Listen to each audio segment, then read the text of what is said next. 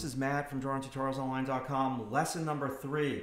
All right, well, in lesson 2, we blocked in some of the shapes, the eye socket, the nose, the lips. Then once you block in these shapes, the next step is to put little shapes within the bigger shapes. In this particular lesson number 3, it's going to be some of the details of the eye, shapes within shapes. Some of the detail of the nose, shapes within shapes, and then we're going to dance on down and start to draw some shapes on the neck, because you do not want to work in the vacuum. You don't want to work on the head for a long period of time and then do the neck only to realize that that face is out of proportion. Working on getting some of the shapes in the neck is going to be very beneficial, because you can use these shapes to compare to the shapes of the face for proportions. All right, let's get started. Okay, here we go. This video is sped up by roughly 40%. This was a little bit of a longer video. It was about 27 minutes, and I had made the promise to try to keep these to roughly 20 minutes so you can get through them a little bit more quickly. And yeah, so as you can see, I have a really sharp pencil. This is just all about drawing shapes. Another thing that I mention in the critique gallery when I critique a lot of people's images, I always give that exercise, and I'll put it in the PDF, the exercise of just drawing these shapes. You don't want to look at that shape of the shadow shape on the forehead as a shadow shape on the forehead. You just want to look at it as an abstract triangle. I'm just looking at the edges of these and I'm shading solid. So not a lot of rocket science on my part going on here. A lot of the rocket science is in your eye-hand coordination. But just being aware of this stuff is vastly going to improve the way that you draw. Again, it's drawing the edge of the shapes, then it's shading the shapes in a solid way, and then it's going on in and drawing shapes within shapes. And that's what we're going to do next here. I'm going to come on into the shape of the eye socket, and now I'm going to draw the eyelash within that shape. Look more at the reference than you look at your drawing. Let's look at where that eyelash is. Yeah, you see I'm getting up a little closer. Sometimes I just have to look a little bit deeper. I'm pretty far away from the drawing. After a while, what I did was I actually put the drawing on my monitor too. So I had my reference in front of me, and then I pulled it up on my monitor. So what is the angle of that iris? We're looking at shapes within shapes. You don't want to be a bull in a china shop at this stage. You want to be very subtle. Get the angle of the bottom of the eyelid. A little bit darker over there. Let's go darker with the entire shape. Get that lash. Always extend the lashes past the eye. Let's see if we can't get the angle of that lower lid. Again, if you're having too much trouble seeing that piece of reference, you can definitely download the bigger version of it. Get that lower lash. This is fairly small but doable. You don't want to overdo some of the details, because we're not dealing with a big 5-inch by 5-inch portrait. We're dealing with a smaller portrait, but it's doable. But you have to keep in mind you're not going to get on into that eye and do all of these volume lines. You can see that that eye is smaller than my thumbnail. So don't get caught up in one section for too long. Move on. So now you can see I'm going to leave that eye and I'm going to live with it for a little while to see if I like it. I want to refine the edges of the lips and the nose. Now let's draw shapes within shapes. Let's get the nostril in, or at least the beginnings of that nostril shape. Sharpen that pencil. That cast shadow that the nose is casting on the top of the mouth area, it's a important shape. That needs to be nice and clean and sharp. Get the angle of that lip. The darkest part is where the two lips touch. That's the accent in the modeling factors. A little bit of a thicker upper lip. Now lean back and look from far away. Is the line for the lips coming into the face too much? Is that line angled in the right way? How about that lower lip? How's that looking? That shadow shape needs to be a little bit thicker. Okay, I'm thinking about the form. Is the chin a little bit lower than that upper lip? Yes, it is. And hopefully I lower it a little bit more than what you see there. See, I'm holding my pencil normally. Everybody holds their pencil different. And you're going to hold your pencil different at different stages of the portrait drawing. Any teacher says that you have to hold your pencil this way, I would run from that teacher as quickly as I possibly could. There is no one right way for every artist to hold their pencil. It really is what works best for you. And like I said, at different stages of the drawing, I hold my pencil in different ways. Wrap that shadow around in a circular fashion around the cheekbone. Don't press down too hard over there. Look at the white of the eye as an abstract shape. I'm looking at that zygomatic arch, that cheekbone. This is where an understanding of the skull is going to be beneficial. A little bit more pressure with the eyelid and the eyelash, and let's make that whole shape a little bit darker. Good. So a gradual buildup. See what I did? I moved away from the eye and then I came back to it. Let's get that little underplane shadow shape. Good. And now we're getting the underplane of that cheekbone and different variations in tone of the jawbone. So you just want to squint at that head, and just by doing these subtle tones on the face, you're going to start to show the surface planes within that face shape. Good. Same thing now. When you look at the face, you have to ask yourself the question, well, where's the whitest white? Where's the lightest light? The lightest light is right underneath the sideburn area. It's the zygomatic arch. It's a bone. That's why it's catching a lot of highlight. And now the chin is not nearly as light as that bone because it's further away from the light.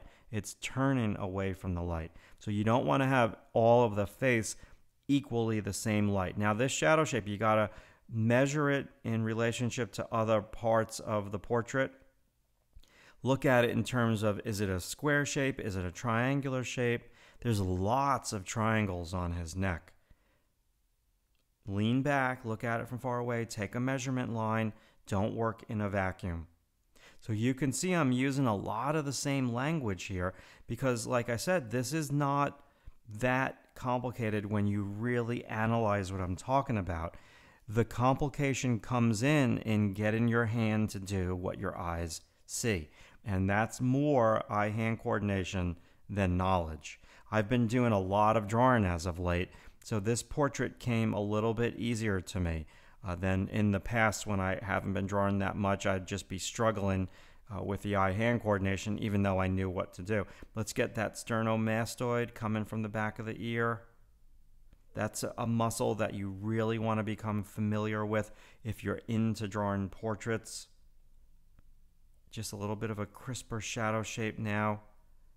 So you see what happens when we gradually push the values down.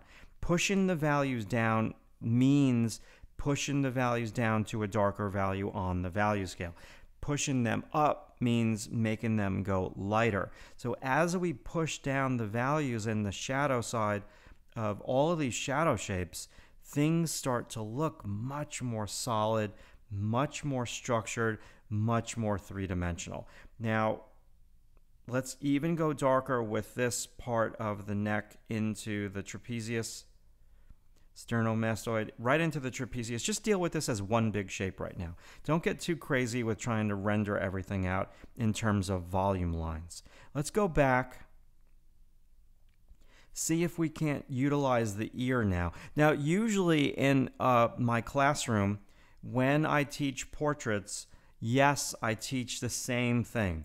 I do start with the two ovals, which I'll have a whole separate portrait on the two ovals. Not a separate portrait, a separate course. But the ear is the most important thing with the two ovals. The ear is something that when you use the ear as a measuring tool, the head just becomes so much more structured, and the likeness gets a whole lot more likable. I'm just looking at the ear right now as abstract shadow shapes that are wrapping around all of the cylindrical shapes within the ear. Now again, don't press down too hard with the ear. Keep it fairly light right now in case you make a mistake. There's a lot of little shapes in there. You could have a hard edge on the area that I'm working on now that will allow the ear to come above the jaw. So sharp edges make elements come forward, and soft edges make elements go back. So the edge of the ear could be a hard edge. Let's knock down some more of this value and get rid of some of the white paper. Right now I'm just doing a scribbling pencil stroke.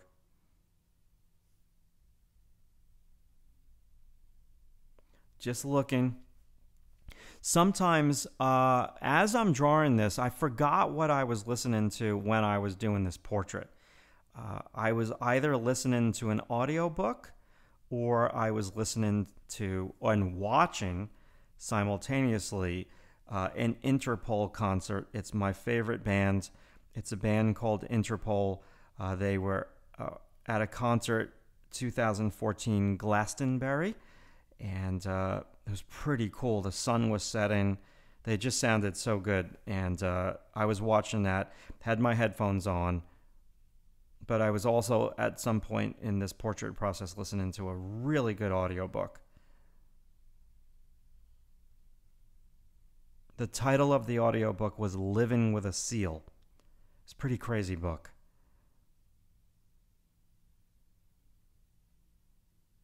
Little bit of that collarbone. Let's get this collarbone in relationship to the other one. I'm just drawing these shapes. They are wrapping around the form. Don't press down hard because you don't want to end the drawing abruptly. We're drawing part now of that sternum. That's a striation in the pectoralis muscle that's going all the way to the humerus. The knowledge of anatomy of the neck and the collarbones. If you had to learn one bone, I'd say learn the collarbones, because they are important in a figure drawing, but they're even more important in a portrait because you usually see them in every portrait. That's a big one for portraits and figures, and it's easy to learn. Just knocking down the values, trying to shade in more of a solid way. Now, okay, just a side note here. When you shade these shapes this way and you leave it this way, it looks flat. It looks more like a graphic design, but this is part of the process where first you build up these shapes and then you add modeling lines to them. In essence, you can add the modeling factors, pencil stroke direction. These modeling lines will help to turn these shadow shapes. Right now, all of those shadow shapes that I drew on the neck are flat. And as we progress, we'll start to turn them. So let's turn this little vein on his neck. There's a couple little lines. There's folds of skin because he's extremely looking up and bending his head backwards. So whenever you're going to have a bend in the body, in this case the neck, the right side of the drawing, the neck is stretched. The left side of the drawing, the neck right there is crunching. So you want to draw those crunching lines, but you have to be careful because you have to choose a pose that doesn't have too many of those crunching lines on the neck, especially on a female. They do not look flattering. Even on a male, they don't look flattering. If you overdo the contrast on those crunch lines, some people would call them folding lines. It's where the skin folds over on itself. They're not obvious at all on this one, but they are important. Okay, I zoomed out just a little bit because I want to just get a little bit more of the shoulders, because I think I'm in a good place now with the neck and the face. I just want to see where I'm going to kind of end this drawing towards the bottom. A couple of form lines. There's some convex lines happening at the deltoid.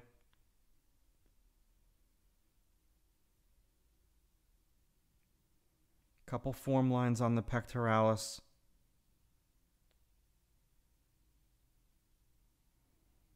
A little bit more solid now.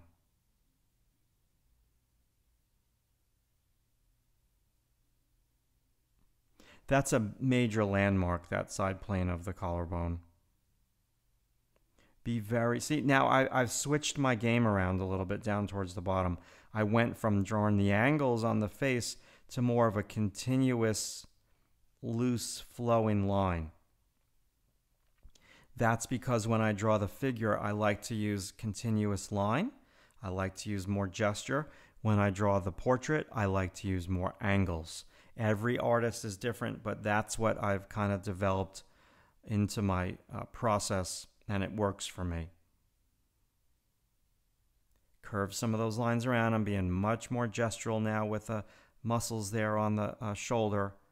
Different pencil strokes for the hair when we get to the texture of the hair, but you can still keep that in mind at this very early stage.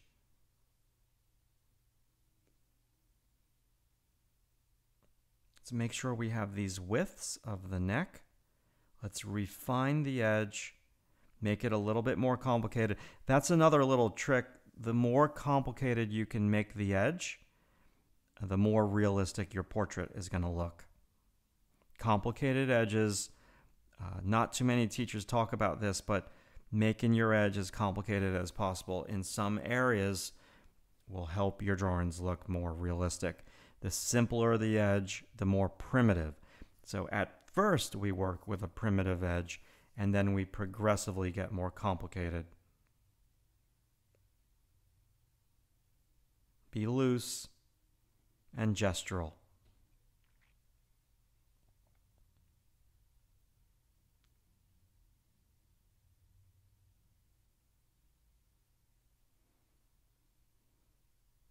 This is a little nitpicky right now. I'm just separating the sternomastoid from the Adam's apple area.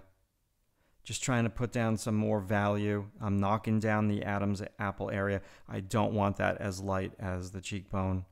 Let's just put in and block in a big front plane shadow for the deltoid and a little bit of tone near the sternum. Let's put in a little bit of background tone in that negative space because we want to blend the head into something.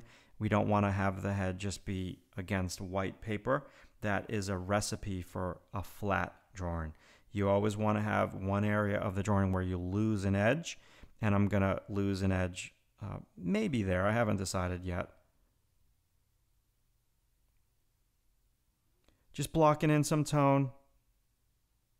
I feel a little bit more confident at this stage, so I'm going to press down a little bit harder.